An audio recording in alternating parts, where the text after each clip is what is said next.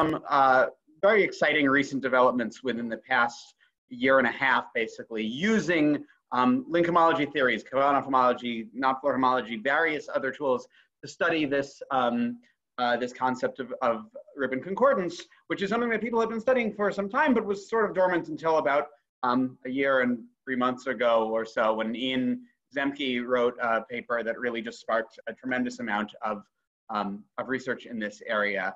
So I'm going to mostly be surveying the, sort of what's been done both in the past and then within all the exciting developments within the past year or so, including my own contributions. So I'll say that the two of my own projects that I've talked about, one is joint with Ian Zemke, and then the other is joint with my student Onkar Gujral, who just graduated as an undergraduate from Duke this year. And our paper on this is coming along, and hopefully will be out on the archive soon. But I'll also be surveying a lot of results, contributions by a very large number of other people. So okay, let me share my screen now.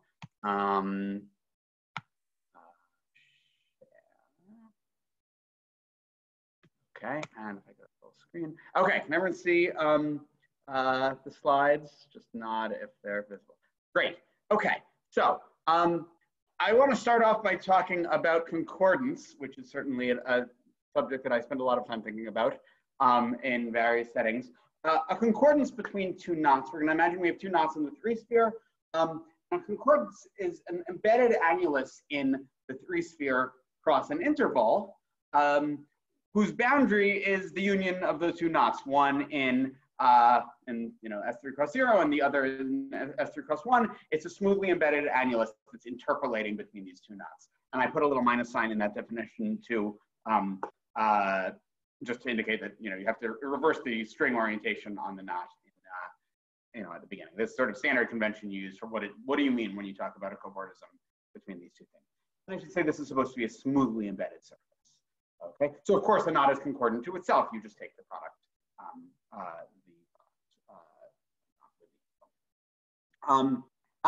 This is an equivalence relation, the existence of a concordance, right? So if one knot is concordant to another, and the second one is concordant to a third one, then you can just glue those cylinders together, and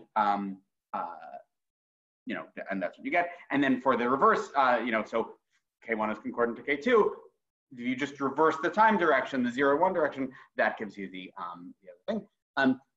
The classification of knots up to concordance is a very big question. We say a knot is slice if it's concordant to the unknot, which is equivalent to bounding a smoothly embedded disk in the floor ball. And the question of classifying knots up to concordance, there's a group structure that you can put on the set of knots. It's a huge, rich subject studied by many, many, many, many people, and it is also not what I came to talk about. But I should also just say, by way of terminology, you can define the same notion for links, and you say the two links are concordant, and that is to say they have to have the same number of components, and you have to be able to find simultaneous concordances between the components of one link and the components of the other, which are disjoint as they're embedded in 4 dimensions. Okay, so you can you can think about it as a disjoint union of concordances. Okay, but again, each of those components has to be an annulus. Okay, now what I'm really interested in here is what we're going to call ribbon concordance, which is the title of the talk. So what is a ribbon concordance? I'm going to add one more condition on this on an annulus. A specific concordance, which could be between knots or it could be between links, is going to be called a ribbon concordance if, when you project it onto the interval coordinate, you can think about that as giving you a Morse function. Well, if it's generically chosen, then it's a Morse function on this surface. And so for a typical surface, a Morse function would have critical points maybe of index 0, 1, and 2. And we're going to call this ribbon if it only has index 0 and index 1 critical points. Okay, and we will say that L0 is ribbon concordant to L1, which will denote by this this funny sort of less than or equal to looking thing if a ribbon concordance exists. Okay, now just to draw a little schematic of what this looks like, my artwork is not so great, but you can see what this looks like. So I want to think in these pictures, the time dimension or the 0, 1 coordinate is drawn horizontally from left to right. And what I'm drawing here is somehow some kind of funky annulus. And you're supposed to picture this as living in 4 space, in 3 space across an interval. So the things on the ends are knotted curves. And the one on the left is ribbon because you see as we go from left to right, it has local mins and it has saddle points. Can people see my mouse when I move it around on the screen? Good. Okay, it has saddle points. There's a local min, there's a saddle, but it doesn't have any local maxes. Okay, in the interior. Whereas this one that I've drawn and labeled as not ribbon does have a local maximum over here. Okay, now another way we can picture this, if we like, is think about it as a movie. This is going to be my Academy Award-winning movie of 2020. We're starting with 1 knot, and as we evolve in time, various things can happen. One thing that can happen is that births can happen. So I had 2 little unknots get born, okay? And then if you were moving around in time with no critical points, well, basically these curves might move around by some Reidemeister moves, preserving the link type. So, okay, there's a particularly horrible example of some Reidemeister moves happening. So that link is still just the same. The red, the blue, and the black components are all just unlinked from each other. But then saddles can happen, and when saddles happen, you get merges. And of course, if you had like the same number of births and then merges, same number of merges that basically end up with 1 component, then topologically what you formed is an annulus. Okay, so this is an example of a ribbon concordance from the trefoil knot to some horrible knot. Okay, now let's give a little bit more terminology. We say that K is a ribbon knot if the unknot is ribbon concordant to K, so that it's the if you can start with the unknot and end up with K. Okay. This is the equivalent to bounding a slice disk in the 4-ball, which only has 0 and 1, index 0 and index 1 critical points, if you think about the radial function on the 4-ball. Okay, now I want to clarify a little terminology. A switch, but even before I do that, let me just mention the famous slice ribbon conjecture, about which I have nothing to say, which is to say that every knot that is slice is also a ribbon. So not every slice disk is necessarily a ribbon disk, but this conjecture that's been around for a long time is that any knot that happens to bound a slice disk, you can actually find it a ribbon disk.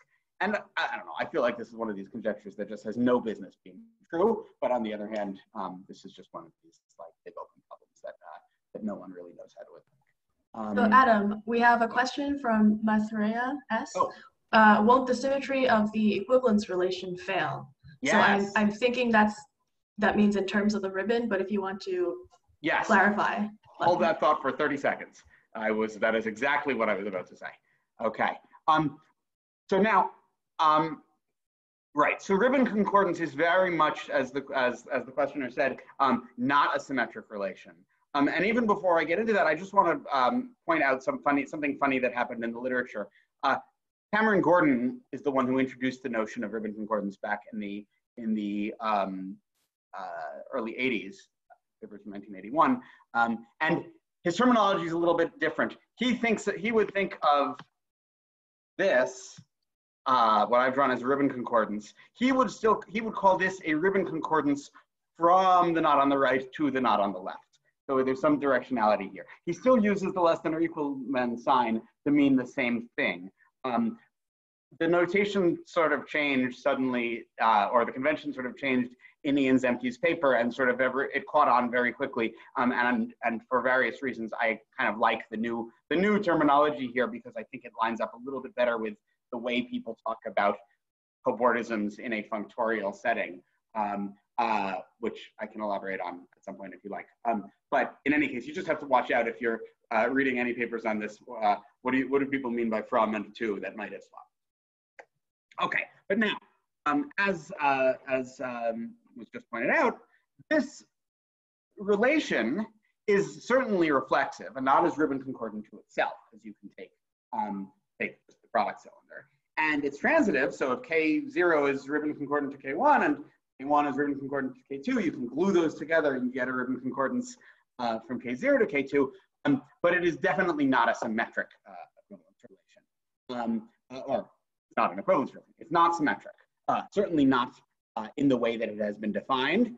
And indeed, the conjecture that Gordon offered in his original paper on this topic is that it's basically the opposite of being an equivalence relation. It's actually supposed to be a partial order relation.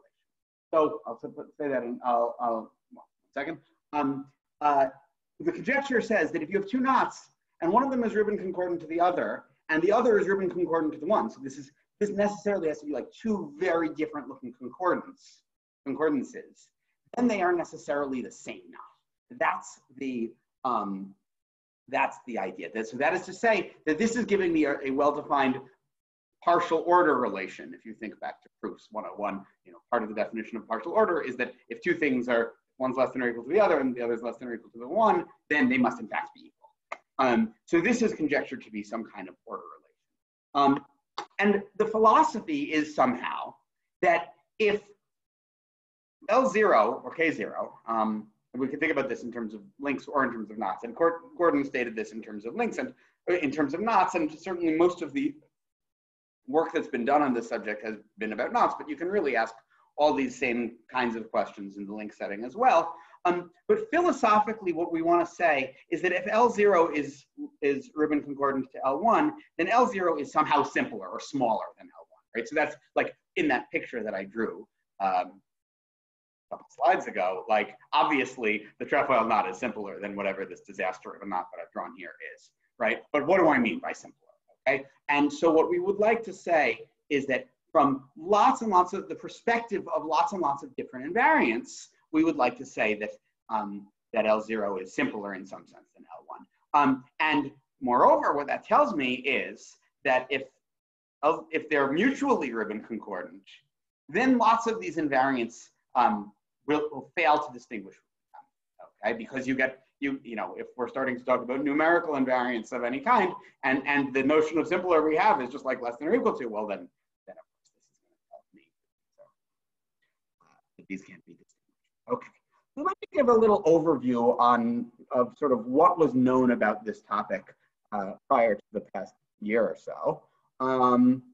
Okay, so this going back to Gordon, if you're doing a little bit of elementary four-dimensional topology, I know that this is, in this categorification seminar, I imagine many people here maybe are coming from a little bit more of an algebraic bent than necessarily a topology bent, but apologies if it's not familiar.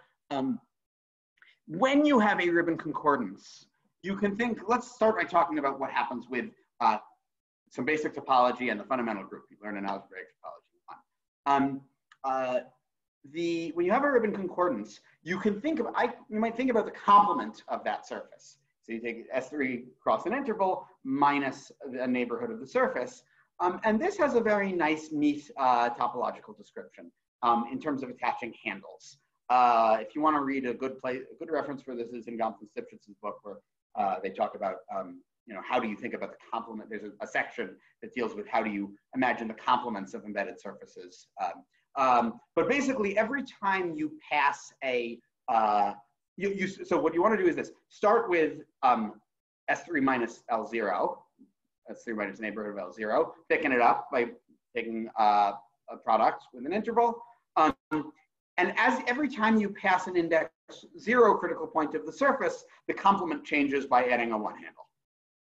And every time you pass an index 1 critical point of the surface, the complement changes by adding a 2 handle.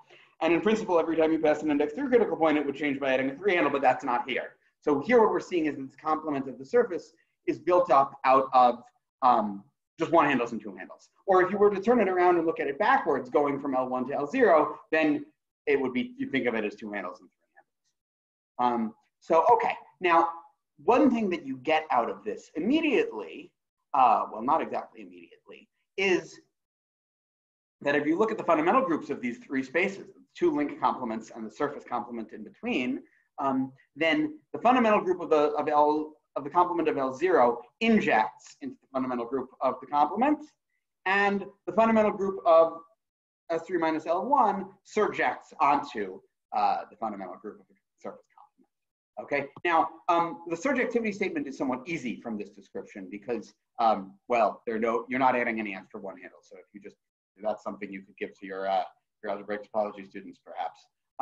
The injectivity is harder. It uses some like serious three-manifold topology that's due to Thurston, Sr., and also some significant group theory that goes back, I think, to the 50s or 60s from Gerstenhaber and Rothaus. So the injectivity is like, you know, if you're not thinking of that off the top of your head, that's okay. I'm going to label both of these conditions. The latter condition is something that's commonly referred to in the literature as being homotopy ribbon. So if you had a concordance, just an arbitrary concordance between knots or between links, you could try to describe it not in terms of, you know, forget about like this, you know, Morse function or diagrammatic description. You could just ask, like, what does its algebraic topology look like? And this latter condition that we described is known as being homotopy ribbon. Okay, it's you know, the injectivity and surjectivity statements. We call that a homotopy ribbon concordance. I don't know exactly who coined that terminology. And once we're naming things, we may as well name other things. So that previous condition about only 1 and 2 handles is going to be somewhat terribly named strongly homotopy ribbon, which is a mouthful, but that's a term that some people are using. I don't know. I think that term, I don't know exactly who coined that. Maybe it's Ian Zemke and Maggie Miller, and if they're listening, I apologize for calling it a terrible term. It's a great term. Okay. All right. So let's now just sort of review some things that are known here. One of the things that Gordon proved is that big conjecture about it being an equivalence relation is true in lots of cases. Okay, so the condition that he said is that if you have two knots that are mutually ribbon concordant, and the fundamental group of one of them satisfies some condition called being transfinitely nilpotent, which I don't actually want to get too far into what that means. It has something to do with it's a statement about the lower central series of this group, and not just the lower central series, but the transfinite lower central series. In any case, there are a lot of knots that satisfy this condition: fibered knots, Lubridge knots, connected sums of any such knots, cables of any such knots, and then, you know, iteratively more connected sums, more cables. There are a lot of knots for which this is true. So if you were to, you know, go about trying to cook up some counterexamples to this conjecture, then you'd want to make sure that you can that you don't start with a knot that is transfinitely nilpotent. But there are families of knots that are not transfinitely nilpotent. The best example being non-trivial knots that have Alexander polynomial 1. So there are many knots, you know. So okay, so anyway, that's a condition. That's you know, the first bit of evidence for this conjecture, which is in that initial paper where he formulated. Here's another result.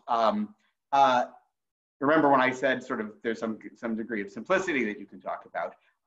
If one knot is ribbon concordant to another, and the other one is the second one is fibered, then the first one must be a fibered knot. Okay, now I put this in the pi 1 section of this talk because fiberedness, there's a famous theorem of Stallings that says that the fundamental group tells you about fiberedness. So a knot is fibered if and only if the commutator subgroup of its complement is a free group. And so using that condition, so Silver in 1992 reduced this to a certain statement about groups, and then this Kutlukova proved that 14 years later proved that statement about groups. So that's where we get this statement about fiberedness. Okay, so this is all coming out of it, and I guess homotopy ribbon is good enough here. It doesn't actually have to be a strict ribbon surface. Okay, great. So that's the fundamental group. What are some other of our favorite invariants? Polynomial invariants. The Alexander polynomial, for instance. Gordon observed early on in this story that if if one link is ribbon concordant to another link, like maybe he only stated this for knots, but I'm pretty sure this is true for links as well. Then the degree of one link divides the degree. Oh, sorry, the degree of the Alexander polynomial of one is less than or equal to the degree of the Alexander polynomial of the other. And a few years later, that was strengthened by Gilmer, who showed that in fact these polynomials have to divide each other. And he did this. So I should say I was doing a project this year where I was supervising some high school research project for some high school students from a local science school here. One of the most fun things I've done all year. And I had them learning some knot theory, and in the spring I had them learning some ribbon concordance because of course that's what high school students should be learning. And I was able to walk them through Gilmer's proof of this theorem here. So that he sort of did this with very sort of explicit geometric three-dimensional ideas. In fact, last year, Friedel and Powell wrote a paper which really just derived that same property just from this fact about I1.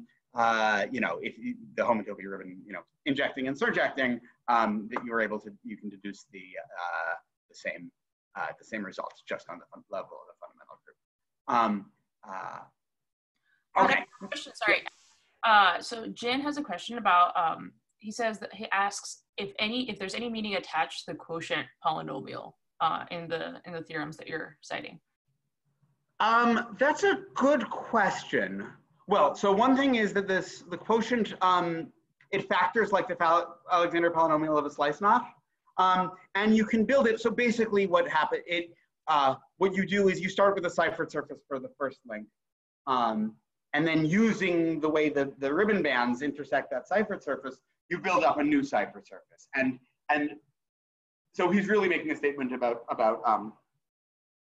cipher forms, and you can read this up. It's a very I don't know exactly what the topological meaning of this is, but it you know, you can read it off of a ciphered surface essentially. It's the determinant of that help? So thank you. Okay, so now you could ask you could start asking the same thing about another of our favorite invariants, the Jones polynomial. And I had this question, and I asked Christine Lee this question several months ago, and she said, no, it's not true. So I asked, like, is it true that if you have a ribbon concordance, then the Jones polynomials have to divide? And it turns out that that just take your most basic examples, take the trefoil, do a birth, do a merge somehow, and you know, you'll find examples where the Jones polynomials don't divide, except this great theorem of Iserman, which is from about 11 years ago, which says that if you have an n-component ribbon link, that is to say, if you have a ribbon concordance from the n-component unlink to your link L, okay, which you could then cap off and think about as sort of n-disjoint ribbon disks, then the Jones polynomial of the unlink divides the Jones polynomial of L.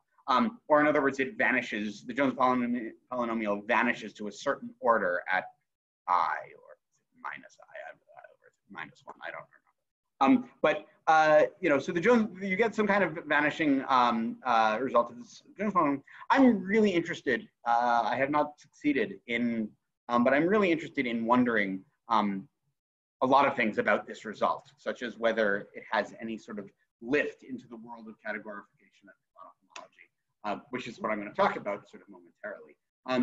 Thus far, I don't know. And certainly it doesn't generalize for like an arbitrary link instead of the unlink there. But I'm very curious about what else can be said about this. And I believe this also generalizes to various other settings.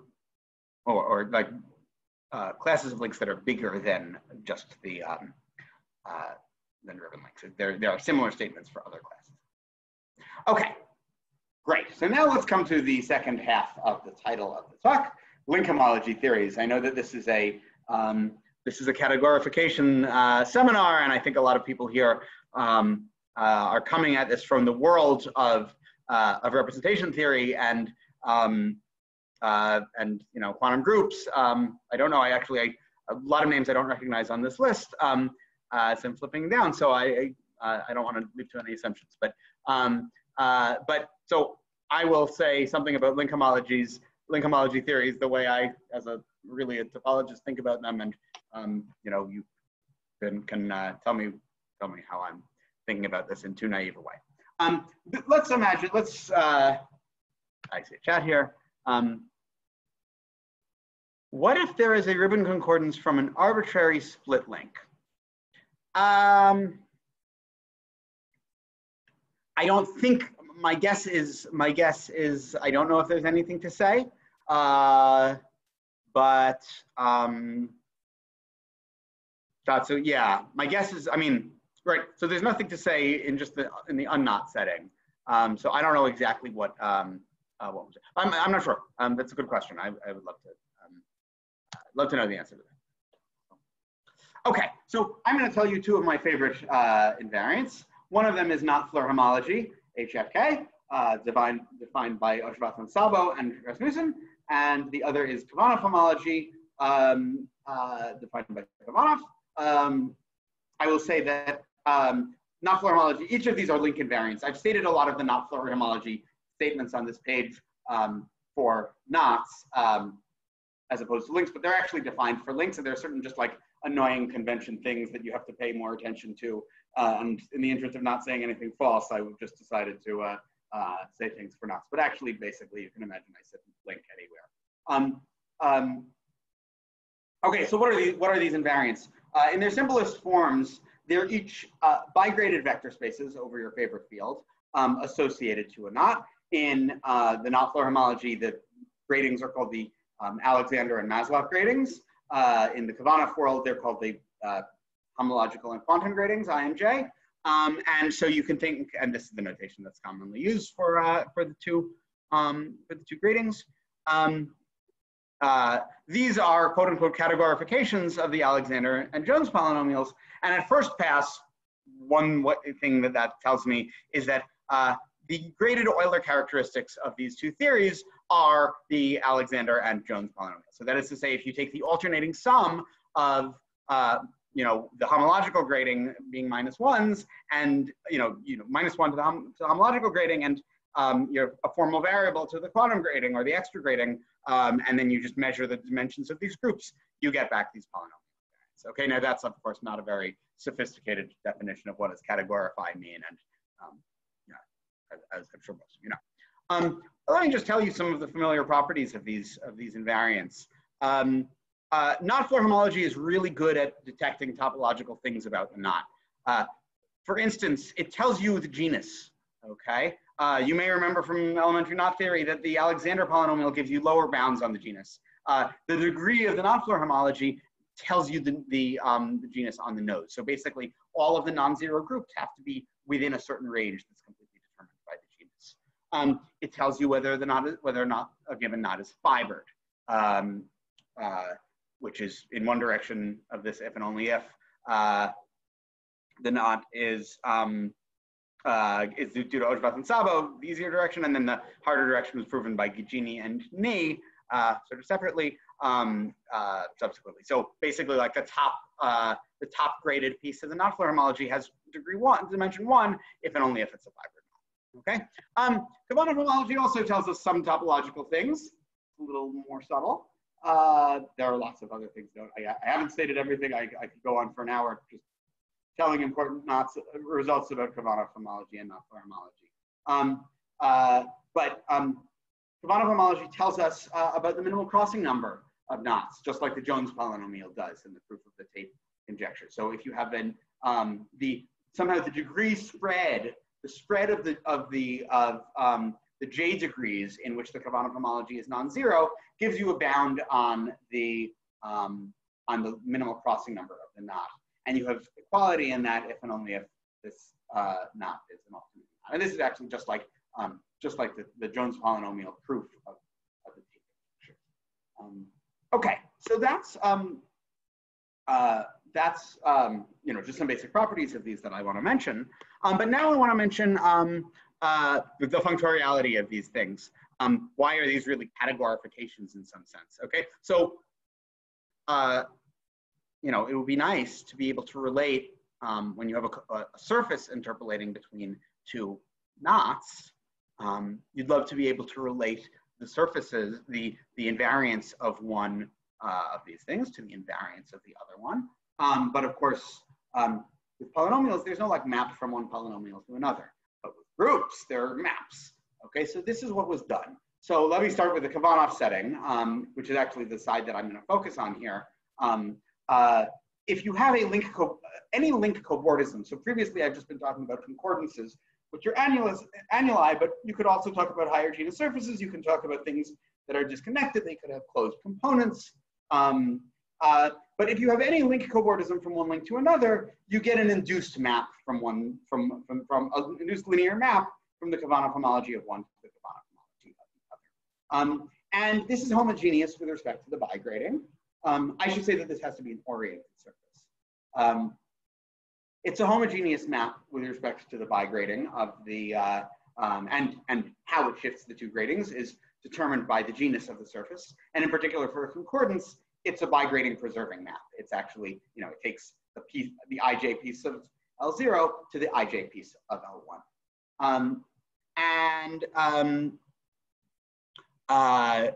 Right, so it's homogeneous, okay. It's an invariant of the surface up to isotopy fixing the boundary. And it's functorial under stacking. So if you take two cobordisms and you compose them, then the induced map fixing. And I guess in the past two talks, we heard a lot from Grégoire and Ness about some of how this is done in a different version of this story, this odd Khovanov homology. And I should just mention a couple of names here. Khovanov, Jacobson, and Barnaton initially proved the invariance sort of only up to a sign. And then Caprau and Clark, Morrison, and Walker sort of introduced some decorations that eliminate the sign ambiguity. And actually very recently, a result that I'd like to know a lot more about, in fact. Any of the authors happen to be hanging out, I would love to chat with you. Results of Morrison, Walker, and Redrick saying that you actually get an isotopy, not only under isotopies in R3 cross I, but R3 cross an interval, but actually in S3 cross interval. And if you want to think about why that's an issue, I will invite you to do so in your own time. And then I should say that Juhas and Zemke each defined similar structure in the world of knot-floor homology. And what's very different in the world of knot-floor homology as opposed to Khovanov is that knot-floor homology makes sense, just by definition, not only for knots and links in the three sphere, but for knots and links in an arbitrary three manifolds. And the cobordism maps, as they were finally defined, took sort of a long time to get the definition of the cobordism maps right. But those make sense not only for cobordisms just in the product in like Y cross I, but in any smooth four-dimensional manifold interpolating between the two through three manifolds. If you have a surface in there, you get such a thing. Okay, so that construction is sort of much more flexible in many ways. I'm not going to get into the details. I'm focusing here on the Khovanov piece of the story, which is where my contributions lie here. But okay, so you have this notion of functoriality. Okay, and now this will bring us to finally a theorem, a big theorem that's going to be a lot of people attached to it.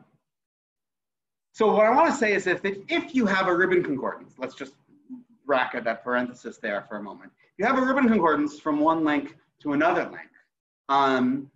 Then what Ian Zemke showed how to prove for knot-floor homology is that the induced map of one of the invariant of the knot-floor homology of L0 to the knot-floor homology of L1 is injective.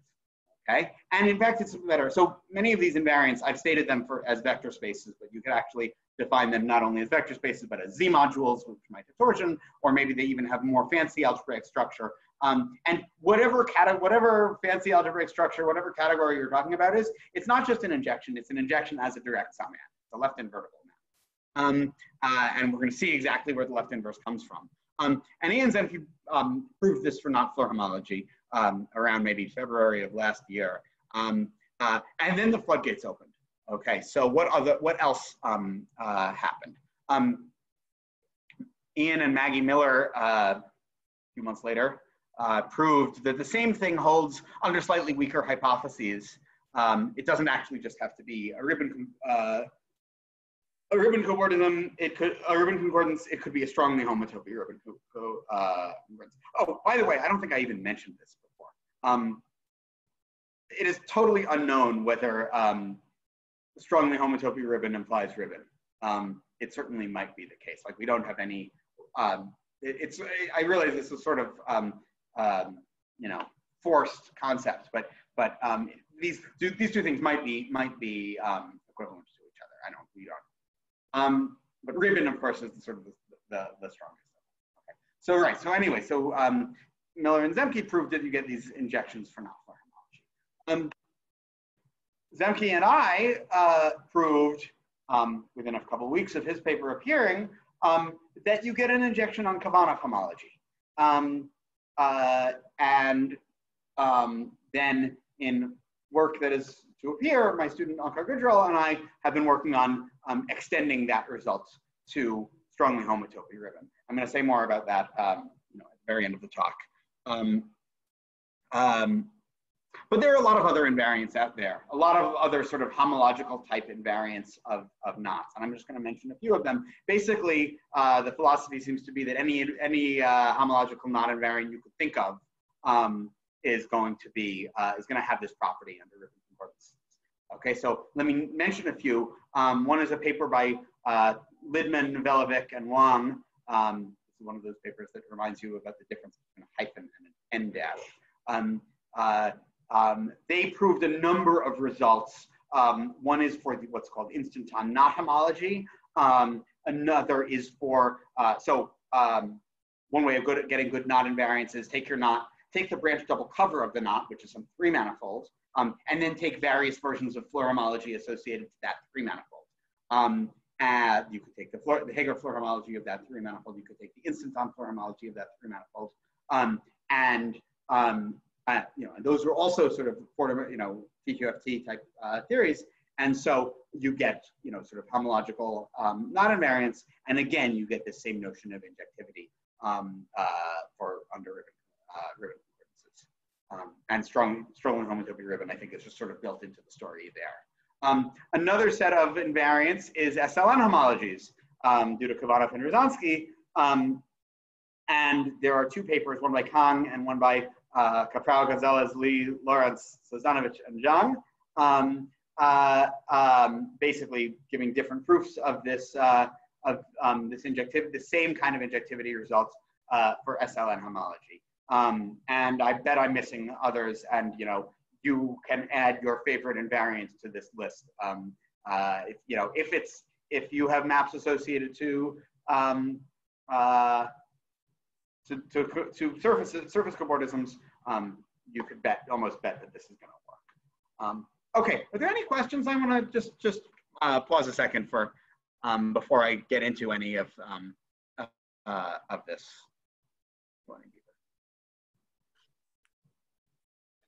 People can speak if they unmute and ask questions. Can I mention something?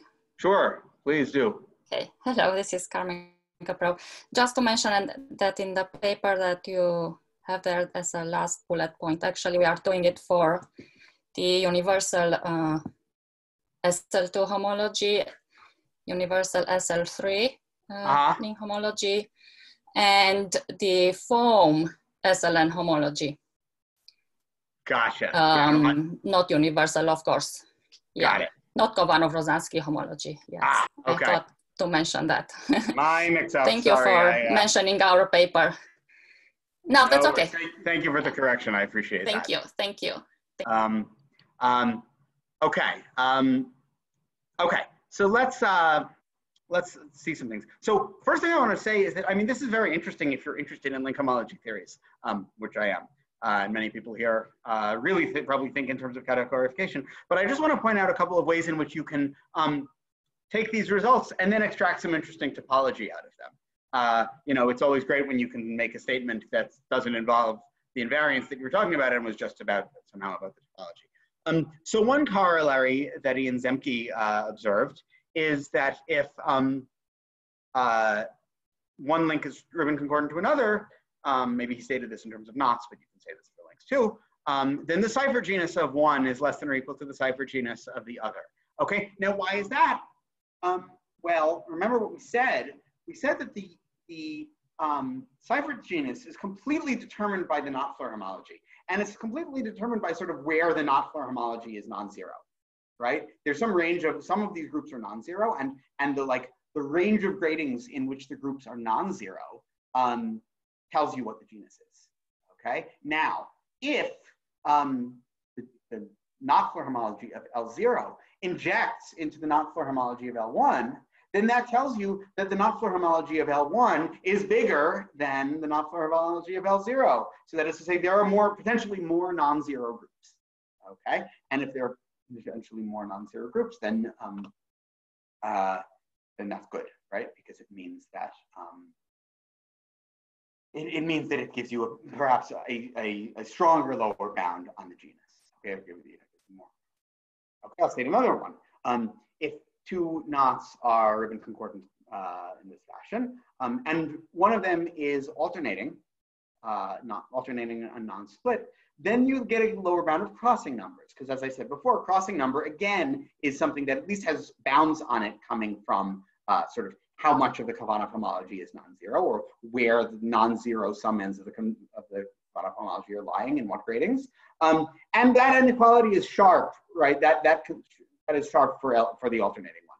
So if you just, trace a couple of inequalities here, you'll deduce that the Khovanov homology, that you get this crossing. Okay, and these also apply in the strongly homotopy ribbon setting. Here's something interesting that my student Onkar pointed out to me a couple weeks ago, and I listed it as a question mark here because I don't know if this was known before, which is that if you have so we want to talk here, what's one measure of complexity for a link? Well, being unlinked is a very much non-complex behavior, okay? And one thing that you can deduce from these results, and I really don't know if this was known before, I would like to, if anyone happens to know, I would love to hear from you, is that if you have a ribbon concordance from one link to another, and the second one is a split link, so let's say that the components can be separated by a sphere, then the corresponding components of L0 can also be separated by a sphere. I gave them a precise statement of this. And this uses the fact that many of these invariants, Khovanov homology, but also the Floer homology type invariants, somehow detect splitness, and you can use this in conjunction with the various injectivity results. Okay. Looks like I have about 7 minutes to go. So let me dive in a little bit to the proof. And I'm going to talk about how this proof works in the Khovanov homology setting. And then we can talk about how this can be modified. So the maps, I believe pictures like this may have appeared in Gregoire's talk in the past 2 weeks, I think. The maps on Khovanov homology satisfy some local relations. And one is, what are they? So first of all, I should have said that, I don't know, maybe I did say, that Khovanov homology not only associates maps to surface cobordisms, but also to dotted surfaces. So that is to say, a surface with some number of chosen points, okay, on the surface, and the points are allowed to move about freely. Now, there are some local relations that they satisfy, and I want to try to parse these. So one of them, the one in the upper right, is telling me that if I have a cobordism and I have a surface with 2 dots on it, then the map must be 0. The second one, I want to start, let me do the bottom one first and give a careful statement of this. If you have a tube in your surface, and the way you should think about this tube is it's an embedded 3-dimensional one handle in 4 dimensions. Okay, so it's like an embedded arc thickened up with ends on the surface and otherwise disjoint from the surface. Okay, and if you think about what happens by surgerying that surface, so that is to say, you basically drill out 2 discs from the surface and then attach a tube, then the result is the same as the sum of 2 maps. One is the map where you had just left the surface unchanged but added a dot on one end, and the other is the same if you had touched the dot on the other end. Okay, that's one thing that you can deduce. The second local relation is that spheres can basically be eliminated. So if you have an unknotted, unlinked, if you have a cobordism map, and then somewhere like far away from it, you have an undotted, unknotted two-sphere, S, which is unlinked from this, right? So it's just like a own independent thing. And then what this is going to tell me is that the Khovanov homology of, or the induced map associated to the surface union the two-sphere is 0. That two-sphere kills the map. But if you did a dotted two-sphere, then it doesn't change the map. So that is to say the Khovanov homology of this surface union, or the map of the surface union a dotted sphere is unchanged. As a result of some earlier results in this area from Rasmussen and Tanaka, the spheres are allowed to be knotted in Four space, but they still, at least the way this is a priori stated, they have to be unlinked. We will come back to this. I'm starting to run low on time. Okay, so now let me tell you the amazing piece of why all of this works so well for ribbon concordances. If you take a ribbon concordance, let's imagine we have this ribbon concordance, and you can imagine the reverse concordance, which is like an anti-ribbon concordance, I guess. It is going from L1 to L0, and you glue them together along the copy of S3 that contains L1, okay? And so that's, you're gonna think of as a concordance from L0 to itself.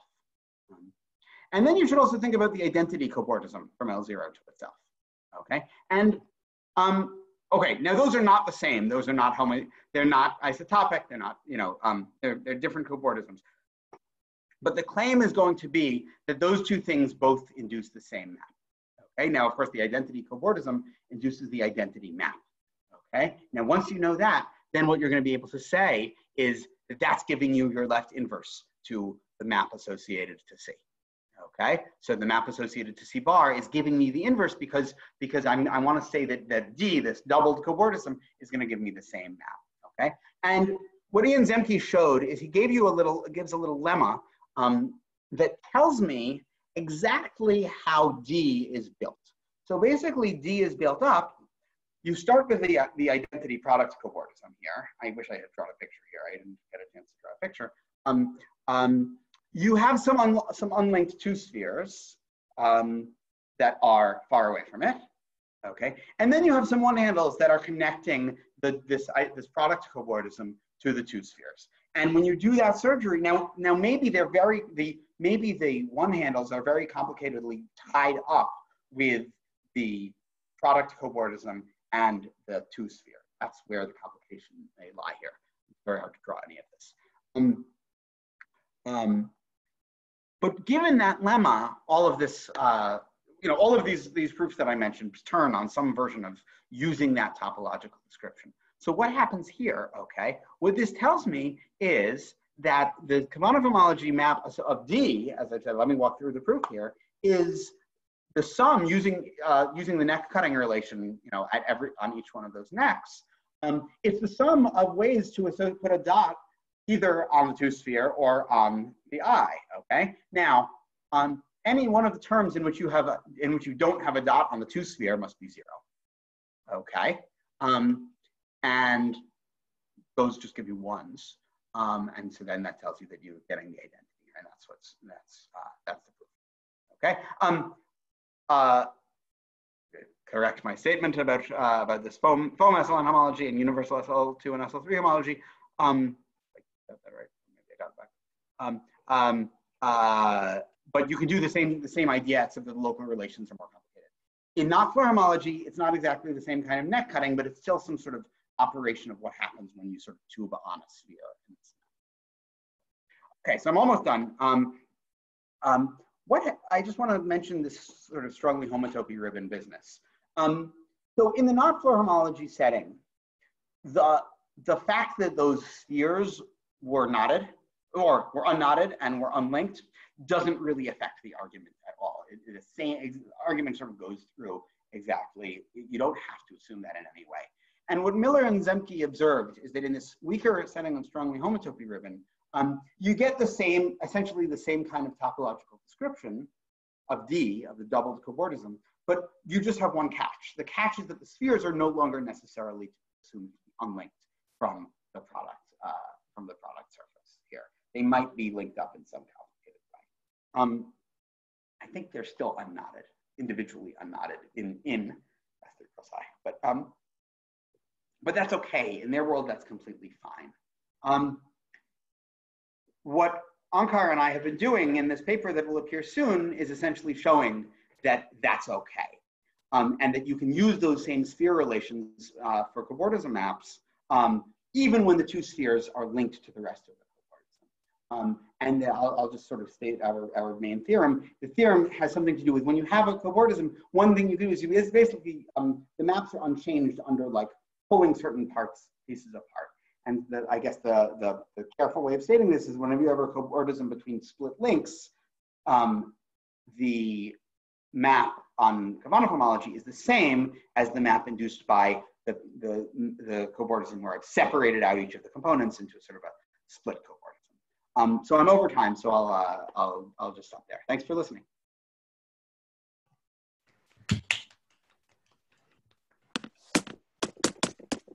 All right, thanks so much, Adam. Are there any questions?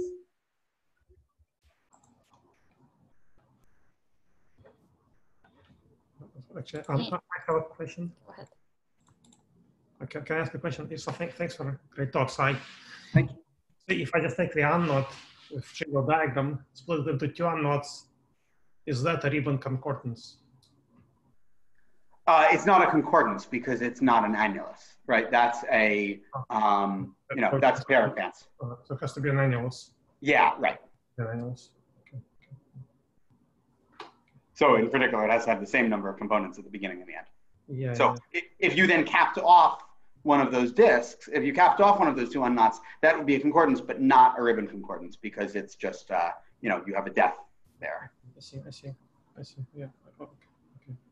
And then what happens when you do equivariant SL2 homology? Because there a sphere without is not zero. It's oh, sorry, just a sphere without the dots. I mean, well, let me think. No, it's. I guess it's still. Yeah, let me just think myself, and I'll stop this question. I bet you know better than I do.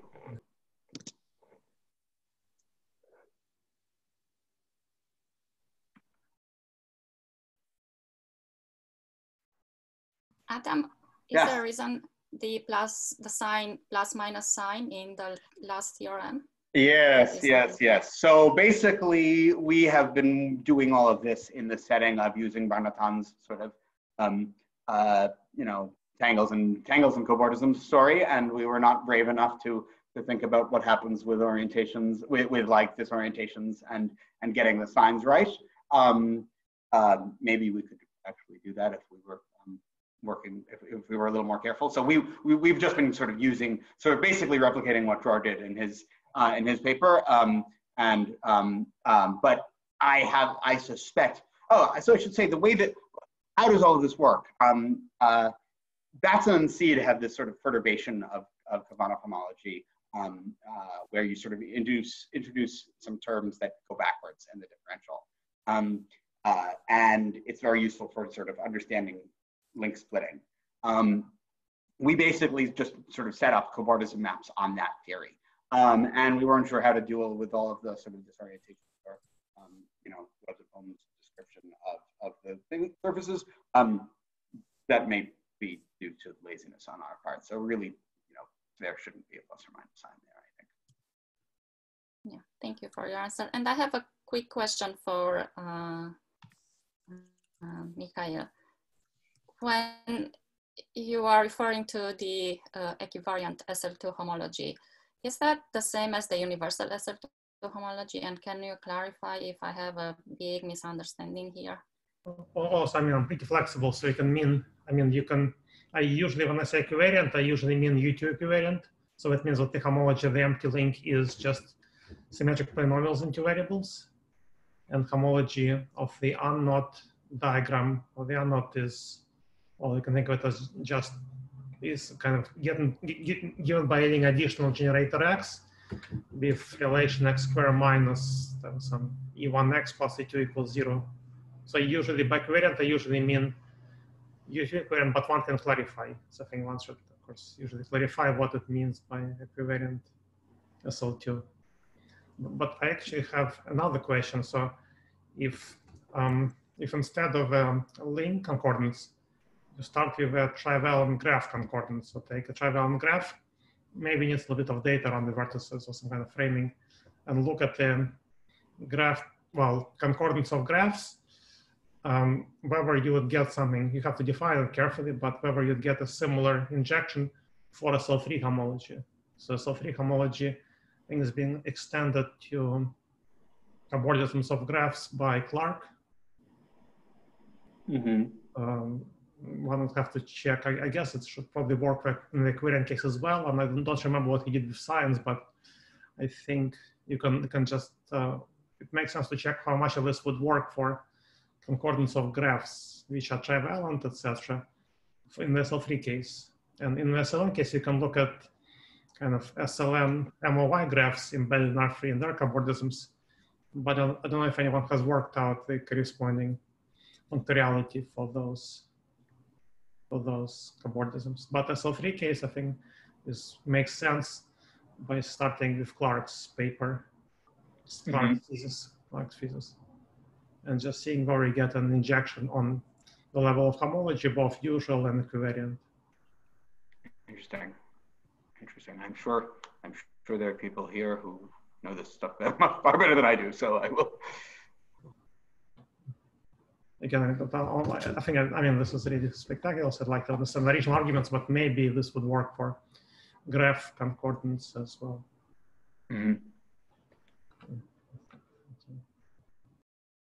I'm seeing a question in the chat here. Benjamin Cooper says there's an injectivity statement for ribbon concordance in Belden Wilson's 2012 PhD thesis. I was not aware of this result, but I would love to see that.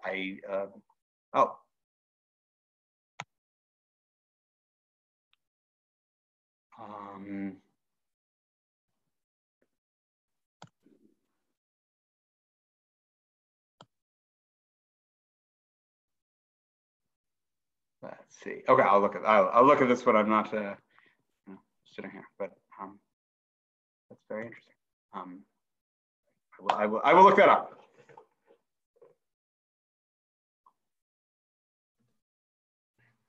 I'm wondering, does the Lipschitz-Sarkar homotopy refinement give any further information here? That's a great question. I don't know. I don't know what could be said about that. I think that's a totally natural question to ask. Whether there's some way that, so what are the map when you have cobordisms between links, what do you get on the Lipschitz-Sarkar homotopy refinement? You get maps of spaces, or? That's right. Right. So yeah, I don't know. Maybe there would be some way of saying something about that map. Yeah, I'd be really interested to know what that is. Thank you.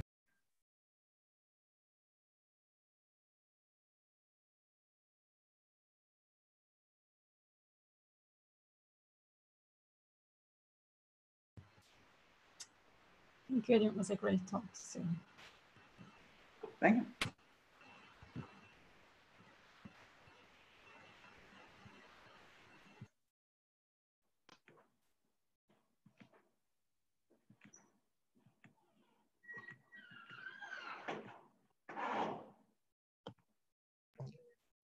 All right, I'm gonna stop the recording, but feel free to stay, and I'm just going to hand control over to Adam. So thank you again for a great talk. Thank you. Thank you for having me. It was really fun. And whenever you feel like you need to go take a break, you can just end the session. Okay. Thank you very much.